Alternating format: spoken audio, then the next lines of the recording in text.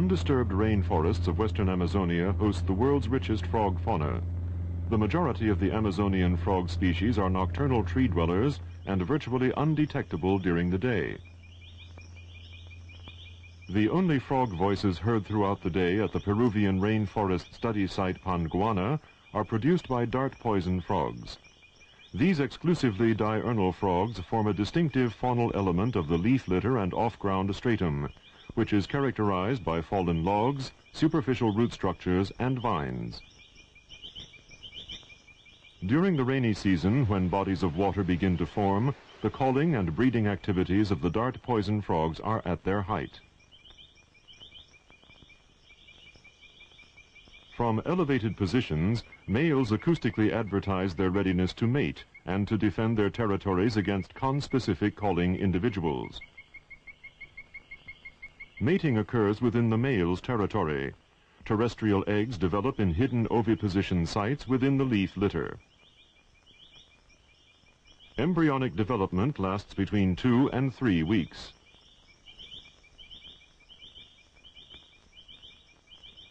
Once the outer gills are reduced, the larvae hatch and are carried on the back of their father to an aquatic site, where larval development will be completed. Prior to calling, the territorial male quickly takes up air through the nostrils into the inflating lungs.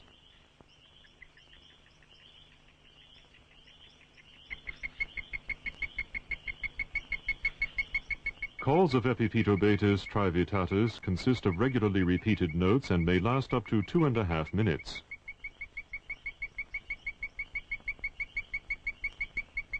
The call energy is concentrated in a narrow frequency band. The short sweeps start at 2.2 and end at 2.4 kilohertz. Here, a section of a call will be demonstrated in a spectrogram. Horizontally, the time scale is given in seconds. The vertical scale represents the frequency range between 0 and 7 kilohertz.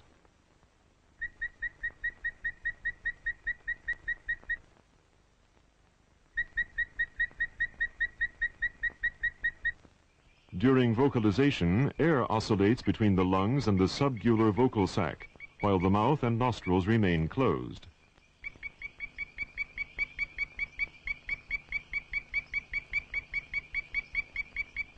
Sound is generated in the expiratory phase, as is clearly demonstrated in slow motion.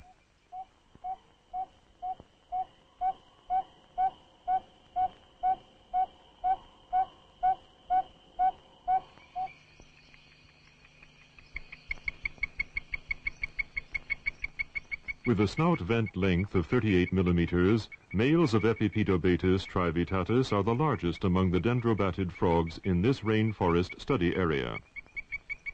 Calling sites of territorial males are located at a mean height of 45 centimeters. Elevated perch sites allow better sound propagation and sound perception than stations within the leaf litter.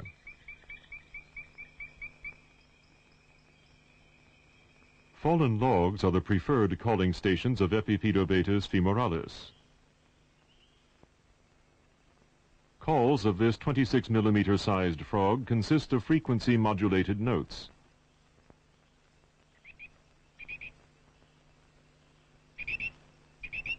The frequency range of the calls extends from 2.6 to 3.3 kilohertz.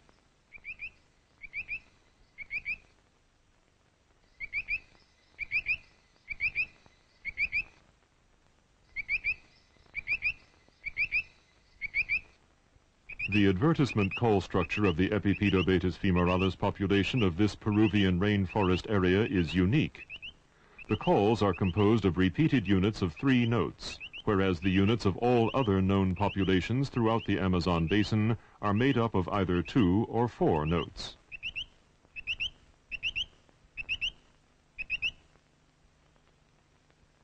Here, the 3-note call units of the Panguana population are shown in slow motion.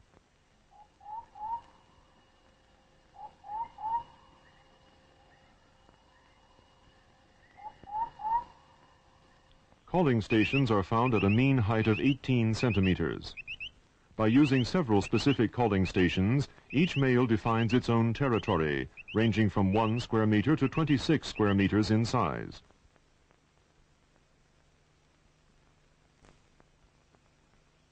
A male frog may continuously occupy a territory and advertise it acoustically for 100 days or even more. Whereas Epipetobatus femoralis is a common dweller in the leaf litter in rather flat areas, Epipetobatus petersi, a similarly sized frog, is found only in the understory of sloped, somewhat rocky habitats near forest creeks. Calls of this species consist of a long series of double note units.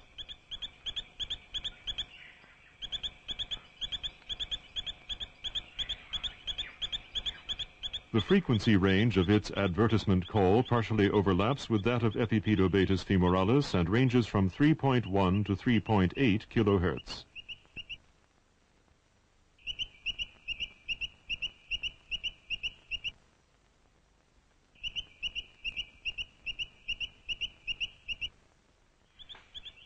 Epipetobatus petersi is endemic to this part of the Amazon, and its social and breeding behavior have not yet been studied.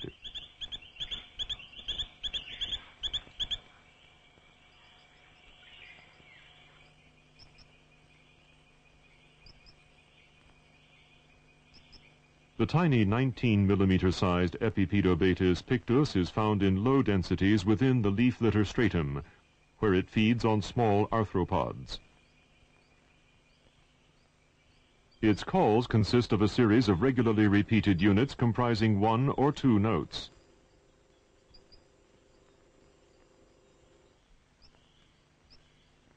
Vocalizations are high-pitched, and the sound energy is concentrated between 4.8 and 5.3 kilohertz.